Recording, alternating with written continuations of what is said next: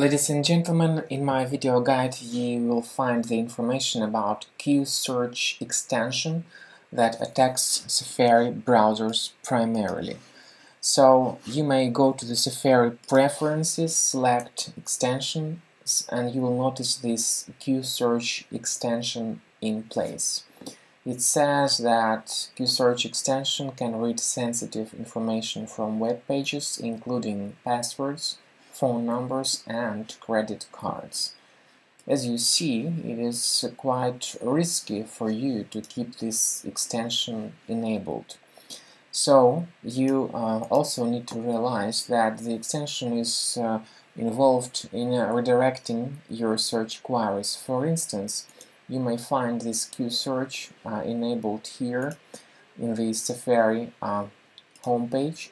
So when you submit some particular search query, you may notice that this hijacker it changes the default search engine to searchbecovi.com. So that's all because of QSearch extension enabled. Now you need to definitely fix this issue and not to tolerate these redirections.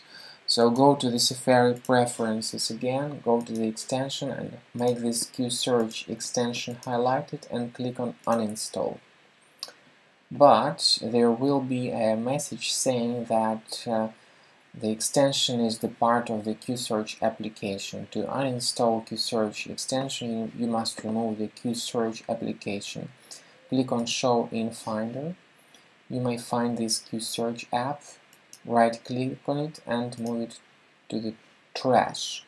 But as you see, it says that you can't move it to the trash because some of its extensions are in use. Well, you could, for instance, end the task of Safari by clicking on Command Option and Escape hotkey to open Force Quit applications. You may end the task of Safari and afterwards remove QSearch. As you see, move it to the trash. Well, we need to provide the administrator password.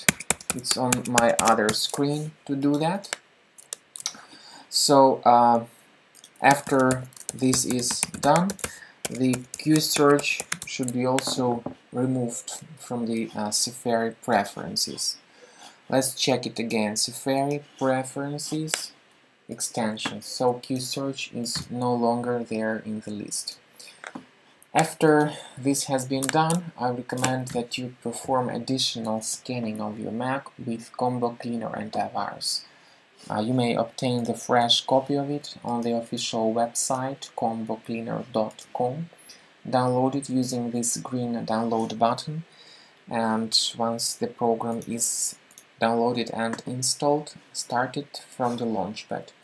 In my case it's a premium version, but in your case it will be in the trial mode. The trial mode has got some free features too, such as these three ones in the beginning: Disk Cleaner, Big Files, and Duplicates Finder. The antivirus is the component of the premium license only. So click on the Start Combo Scan button to initiate the detailed analysis and investigation of your Mac. This is the end of scanning by Combo Cleaner Antivirus. As you see, the antivirus section reveals 19 threats found during the scanning. So you may go to this antivirus part and click on Review Results link.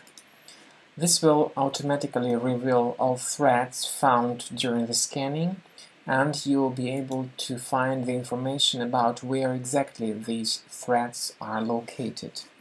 So afterwards, you may go to the Finder, locate each specific threat, open its location, and remove each threat one at a time.